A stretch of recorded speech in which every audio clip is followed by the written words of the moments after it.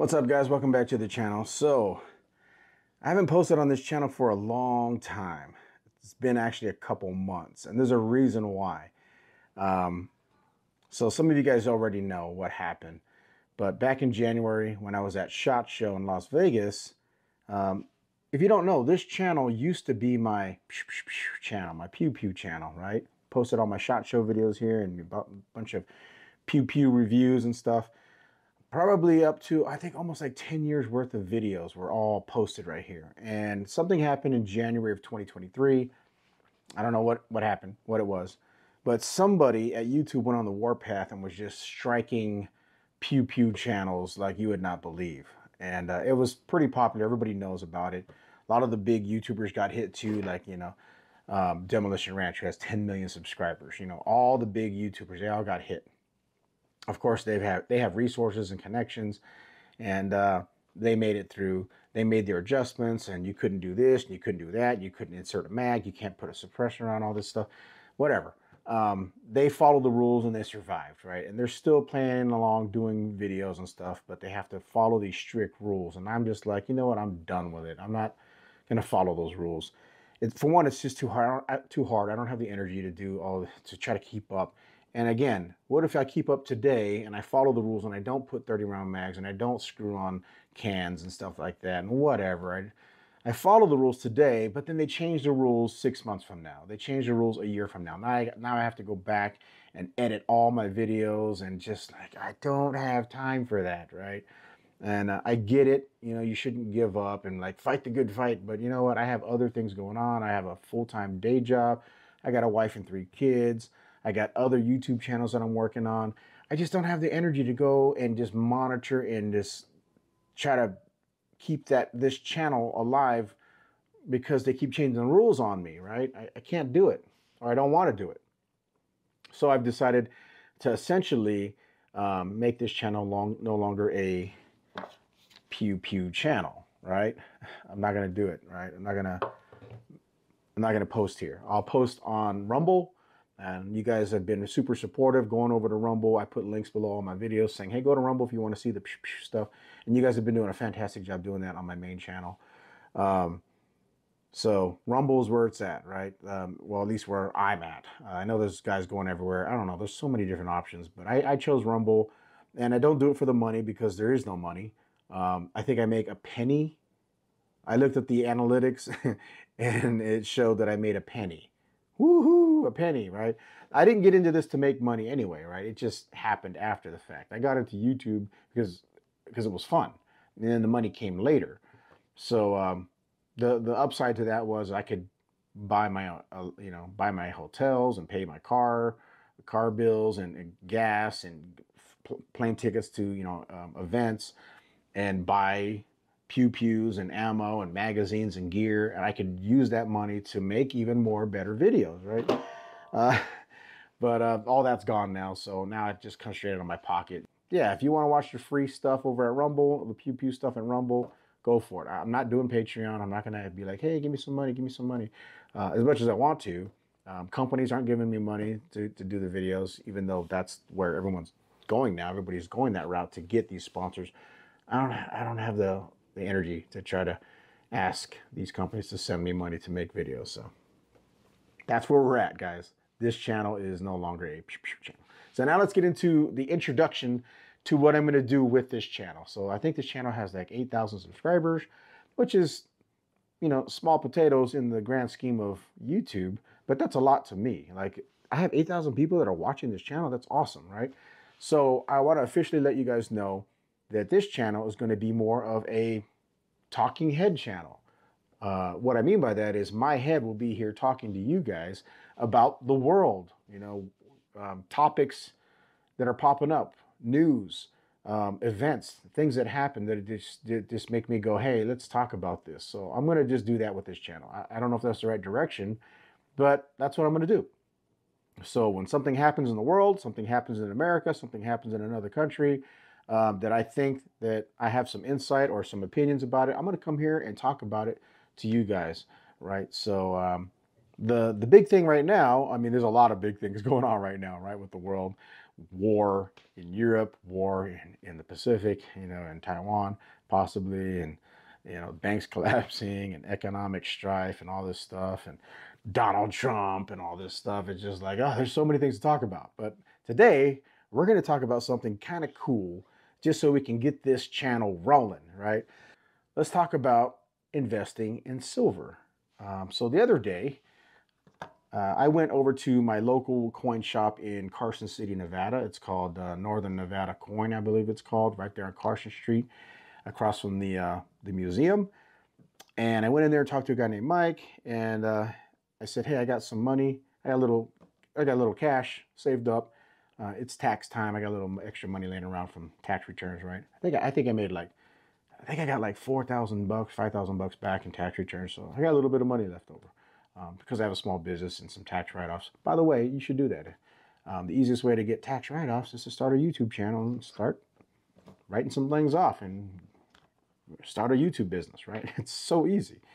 But anyway, I had a little money and I was like, let me invest in some silver. Little backstory on my silver knowledge. I'm not an expert, but I've been studying gold and silver for years. As a matter of fact, I bought this book here, Michael Maloney's book called The Guide to Investing in Gold and Silver. I bought this book over a decade ago. So I do have some knowledge on it, and I do have some experience buying. I had a couple $1,000s in silver way back in the day, probably a decade ago when I used to live in Las Vegas. And I kind of fell out of it and just lost interest and sold the silver for a profit to a friend of mine who's like, "Hey, I'm into silver." So I made a nice big chunk of profit off of that silver, which I shouldn't have done that. I should have just kept it, right? Because I didn't really need the money. I take it back. I think back then I did need the money, but it doesn't really matter.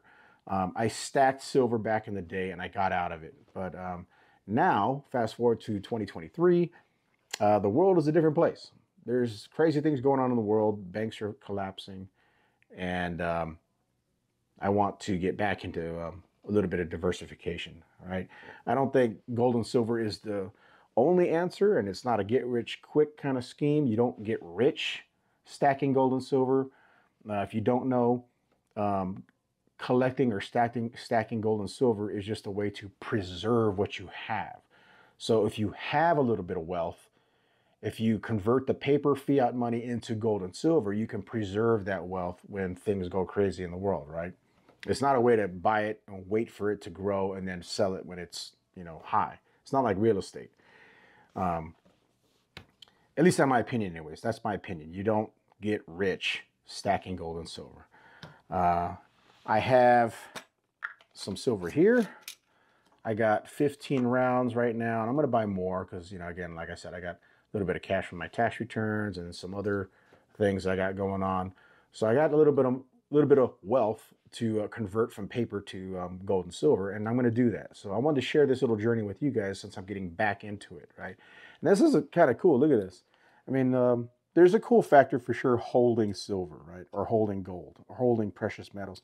There's just a cool factor holding wealth. The same metals that Jesus had back in the day. That's what you have here, right? And so what I wanted to talk to you guys about was, you're like, "Hey, Mixflip, that's cool. I want to do that too, but I don't know anything about it. Where do I start?" So here's my opinion. There's three types of people, and there's different types of silver that those three types of people should invest in, right? So let's talk about the very first reason why you should do this, right? First of all, should you even invest in silver or gold? And the answer is, heck yeah, you should, right? If you have a little money in the bank, like let's just use the round numbers, right? I'm just going to pick random numbers out of the air. But say you have $10,000 in the bank. This is just extra money that you never touch. It's like in a savings or whatever. And you just have $10,000 sitting in the bank. Well, if you think about the world today with Silicon Valley Bank collapsing and Signature Bank in New York collapsing, and who knows how many other smaller banks collapsing, what do you think that's doing to the confidence of people's deposits in their banks, right? Ooh, my money, is it going to be there? Am I going to be able to go to the bank? Is it going to be open? Is the ATM going to work when I put my card in?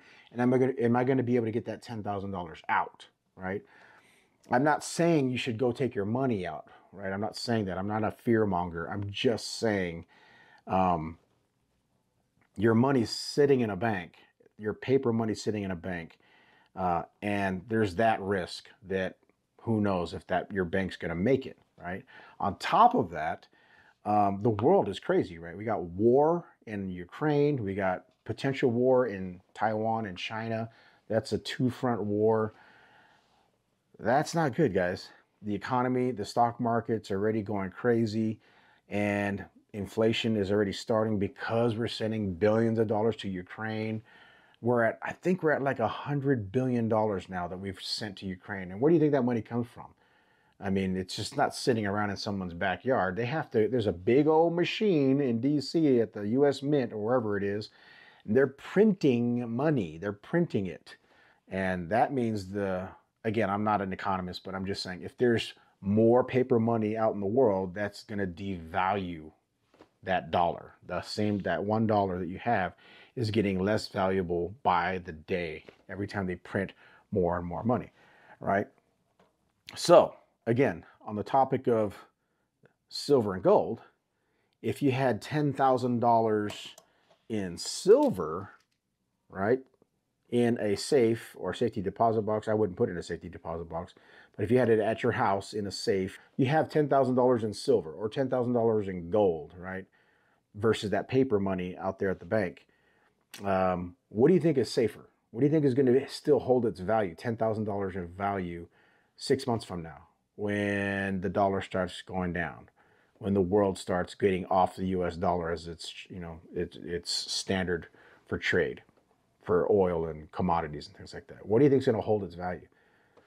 Gold and silver will. So that being said, this is a safer place to hold your value, is in gold and silver. When the world's going up and down like this, whenever it settles out, when the dust settles, your gold and your silver will still be there. Hopefully, if no one steals it from you. If you have it, you can exchange it if the world's back to normal, of course. You go to a coin shop, not a pawn shop, trade your silver back in. 10 years from now, that silver is going to be worth more. The spot price of silver will be worth more. So there you go.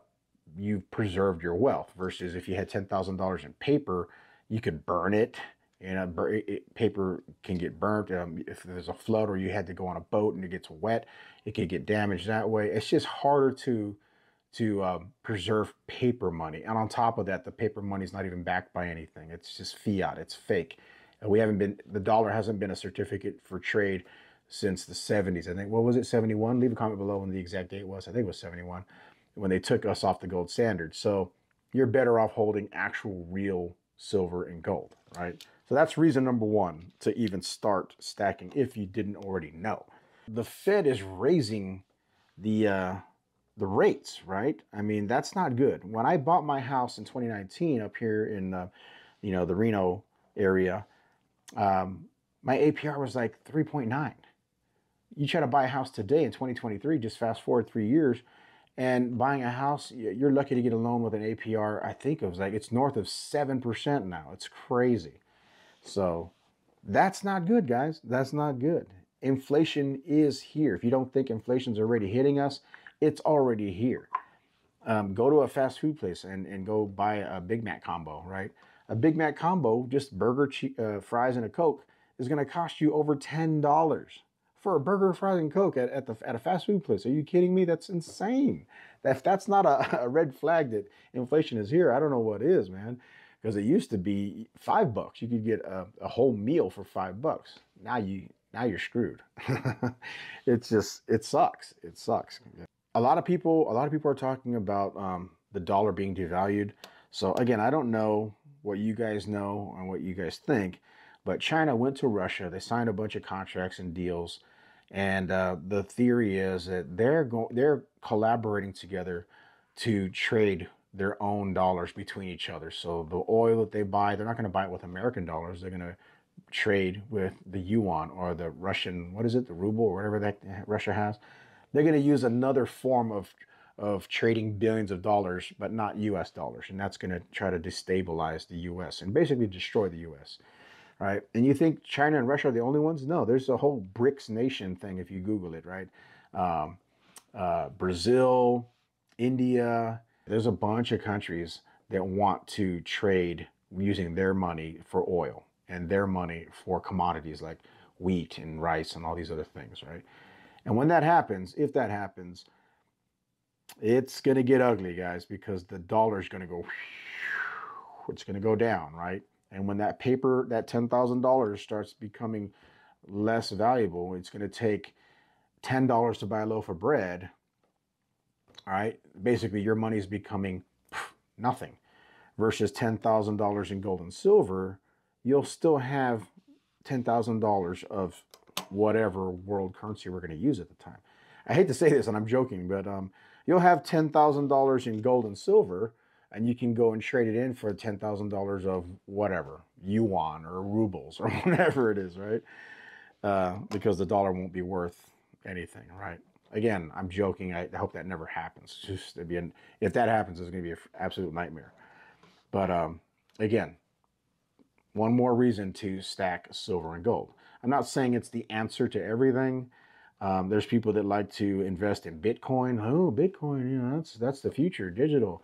But me personally, and Canadian Pepper talked about this in a video, I am not, first off, I'm not young, right? Young people have faith in Bitcoin and all this stuff, and it's the future. But if I can't physically hold it in my hands, then I don't want it, right? I don't want it because think about the digital world. What if the lights turn off right now? EMP attack, right? I got a book right here called Lights Out by David Crawford. Read this book. It's about an EMP attack and how these people, it goes down the list of things that don't work and how they had to survive in an EMP world, EMP attack world.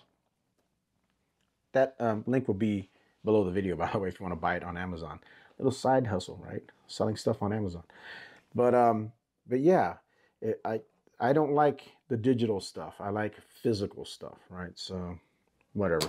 Leave a comment below if you believe Bitcoin is better than silver and gold. All right, so now let's get into the three types of people that should be buying and what kind of silver and gold they should be buying, right? So again, this is just my opinion. I'm not an expert by any means. There's guys out there that do this for a living on YouTube and professionals that do this. But just in my own experience and research, you know, like I said, I've read this book here by Michael Maloney, Investing in Gold and Silver, over a decade ago. By the way, this is endorsed by Robert Kiyosaki. He's from Hawaii. He's a very rich guy, smart guy. But anyway, the first type of people, the group of people that should buy silver and the type of silver they should buy, or gold and silver they should buy, like preppers, right? So prepper, I consider myself a prepper as well. I've been prepping for probably over a decade now. And I think preppers, like if you're a prepper and you are like, look, my neighborhood is going to exchange with each other, and it's going to be like tribes, you know, trading with each other, and you'll be buying with silver, buying with gold, right? I need bread. I need cases of this. I need gunpowder. I need sacks of rice, whatever. I think preppers, at least the beginning prepper anyway, I think you would do really well if you bought, like, say, junk silver. If you don't know what junk silver is, that's basically regular American coins, you know, quarters, $50, all right? But it's minted and printed by the U.S. Mint, right? So it's real American money. It's a quarter, it's a $50, it's a penny, it's a nickel, but it's made by American mints, right? But back in the old days, I think pre-63 or something like that, they were 80 to 90% silver. So you could literally have that coin, give it to somebody and say, I want to buy, you know, that loaf of bread. And they'll go, oh yeah, this is a 1955 quarter that has 90% silver. Yeah, I'll take that. And they verify it right there in the field. No special tools or chemicals to see if it's real. And no one ever counterfeits those things anyways.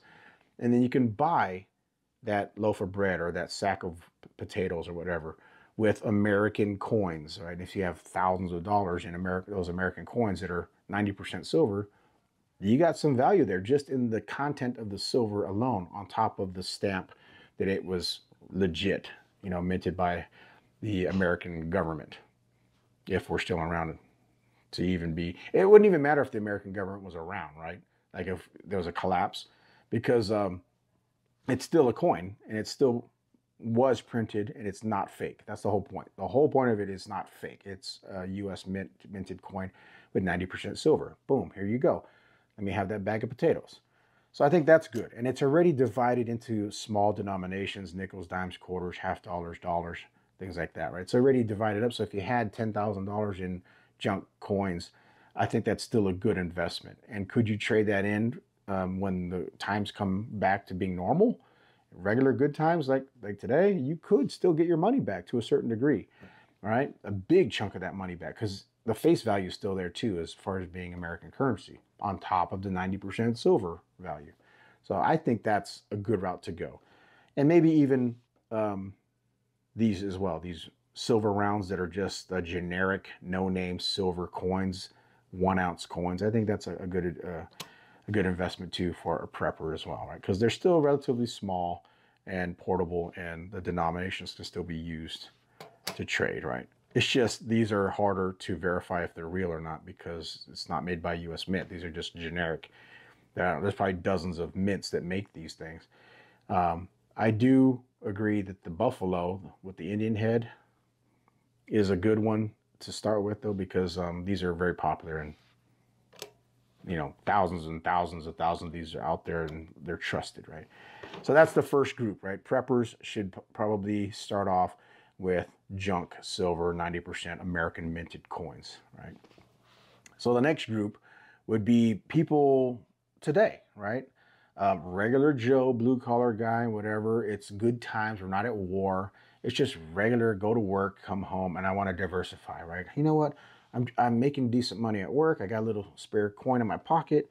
I got my tax returns. You know, I got $1,000. I want to go diversify my portfolio. You know, you have stocks and bonds and maybe some real estate or whatever, and 401ks and all that good stuff. But you want to also diversify your portfolio with precious metals, gold and silver. It's good times, you know. So I think those guys, you got $1,000, you got $10,000, whatever, just sitting around in a bank, right? You take some of that money out, take $1,000 out, you go to the bank. I think those guys should be buying, first off, these silver rounds, right? Because the premium is really low, meaning that spot prices, say it's $24 for an ounce of silver, and the premium is $24, $25, $26, $27, $3 on top of spot. So the store selling it to you makes a little bit of profit, right? So there's a premium, right? The premium is low on these generic silver rounds. So I think that's a good investment, right? And you can get a bunch of them, you know, $10,000 worth of this stuff laying around. You could sit on it. The world goes up, goes down, whatever. Markets go up and go down. Sit on it for 10 years. Boom. Silver is now worth $40 an ounce, $50 an ounce, whatever the case may be. Then you take your silver coins and you can go cash them out if you want to go buy a house or a truck or a side-by-side or whatever, buy some real estate or whatever, reinvest it into something else. But these I think are a good investment for the good times investor, right? Also, even better would be like the U.S. Morgan silver dollar, minted U.S. coin by the U.S. Mint, right? So there's a little bit of security in the fact that, hey, that's an American coin, and it's a silver ounce stamped by an American mint, right? So that's a little extra security, right? The premium's higher on that. I think there's like above $5 on top of spot for those, which is crazy. Because I remember when like say Canadian maple leafs were $3 premium above spot, and people were like, you're crazy to spend, you know, $3 over spot. That's crazy, man. You guys are dumb. You should buy the silver rounds. It's only $1 over spot. That's where the money is. Now look at us at 2023. Gold, silver maple leaf is $5, $6, $7 over spot. Who's smart, right? Who was the smart one back then, right? So, U.S. Morgan's silver dollars Canadian maple leafs, UK Britannias, Australian kangaroos or kookaburras. Those four are the ones that I like, that I'll probably actually buy here in a minute with my tax return money and a little bit of my YouTube money, whatever I have left. But yeah, I'm probably going to buy some of those too just for fun, right? But I still think the big money maker is going to be in the rounds because, in my opinion, again, I'm not an expert, but if you bought $10,000 of silver rounds, you're going to have a buttload of these laying around. Like, I'm talking a lot. $10,000 in just rounds versus buying $10,000 in Morgan silver dollars or Canadian maple leafs. You're probably going to have half the amount because of the premiums, right? The premiums are going to be so expensive that you're only just going to get physically half the silver. But here's the best part. Whoever has more silver wins, really. Whoever has more gold wins. Right? So the fact that you have these fancy US or Canadian minted coins is nice, but when it comes time to cash them in, you physically only have half the silver. So the guy who invested in these no-name silver rounds, they're still 1 ounce, he's still going to come out on top because he physically has more silver to trade in and get back, right? And there's a guy on YouTube that showed this phenomenon. He has a spreadsheet that showed this as a fact. Well, I guess it's not a fact, but he showed it in a graph, right? So that's my mentality is just get more of it. Whether it's fancy and it's limited edition or it's whatever, it's a John Wick special edition one, who cares? Just get the silver so in the future you'll have more of it to trade in and get your money back. That's my opinion. All right, and then the last group. So the last group are the folks that are just like doomsday preppers, you know, bugging out type guys. The guy that's like, look, man, I got to get out of town, man. I need to hop in the truck, head 1,000 miles north or 1,000 miles south. Everything I own's in the back of my truck on my back, right? And it's the Last of Us kind of situation. He wants to take all his wealth with him and just head out, right? He's bugging out. Well, again, let's use the $10,000 thing. So if you had to carry $10,000 of wealth in your pockets, having $10,000 of silver is going to be probably not even possible. It's going to be super heavy because you need a lot of it. It won't even fit in your front pocket. You're going to have to put it probably in a wheelbarrow or luggage, or it's just going to be too much silver. $10,000 worth of silver. It's going to be big and bulky. You can't put it in your pockets. That's my point. You can't put it in your pockets. It's too much. It's too big. But you can have $10,000. It's 2, 4, 6, 8. $10,000 in gold coins. If these were gold coins, that's $10,000 right there. So you could have $10,000 in one pocket and another $10,000 in the other pocket. You can be walking around with $20,000 of your wealth in your pocket. That's good for the bug out guy, right? Because it's very compact wealth, right? And the best part about that too is you can cash it out immediately, right? So say the world bounces back and we're back to normal, and you have, I don't know, $10,000, $20,000, $50,000, $100,000 in gold, and you want to flip it into cash right now, like today. You can take that, go to a shop, and they'll give you money right there on the spot for your gold, or for your gold, right? The $50,000, $100,000 worth of gold. If you can't really do that with a lot of other things, like let's just say real estate, right? Real estate, there's a long drawn out process and paperwork and contracts and inspections and all this stuff. It's just not flippable, like literally in a matter of minutes. You can't do that with real estate. Same thing with, I don't know about stocks and bonds and 401ks and all that stuff. But in general, you usually can't get that money out of those organizations quickly, like within an hour. I mean, it's just banks don't just give out money like that. There's a process where they have to, okay, we'll come back on another day and we'll have everything here for you so you can pick it up. It's just not there right there on the spot. Whereas this stuff, you can trade $10,000, boom, on the spot and get cash immediately, right? Now, I think, again, I'm not an expert on this, but like if you took $1 million in gold to some place and they actually had the $1 million cash to give it to you, they have to declare all this stuff to the government, right? In good times. So there is that fact that you will be tracked and you'll be traced and all that stuff if you're doing transactions bigger than $10,000. But that's a whole nother video, I'm sure. But anyways, that's it, guys. Those are the 3 types of people that should be buying gold and silver, and those are the types of gold and silver denominations that I think people should be buying in general. Like I said, rounds, Canadian maple leafs, or anything minted by a government, and gold if you're a bug out kind of guy, because it's compact but very valuable. I didn't mention bars, but because I'm not a big fan of bars in general, because a lot of times the bars will come in like vacuum sealed containers, and then you have to break them open to test them and scrape them and put acid on them to make sure they're not fake. I'm just not a fan of bars, but I know some guys absolutely love bars, right? Because can you imagine having this size of a gold bar in your hand? And there's a cool factor to that, right?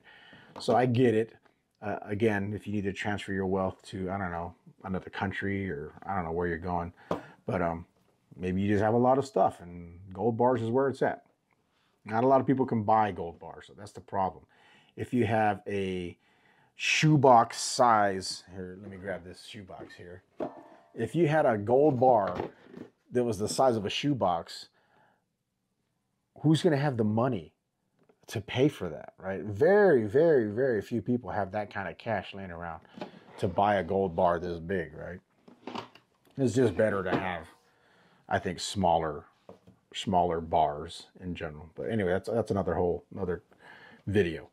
All right, guys, hit that like button to support my channel. I appreciate it. Helps me out a lot.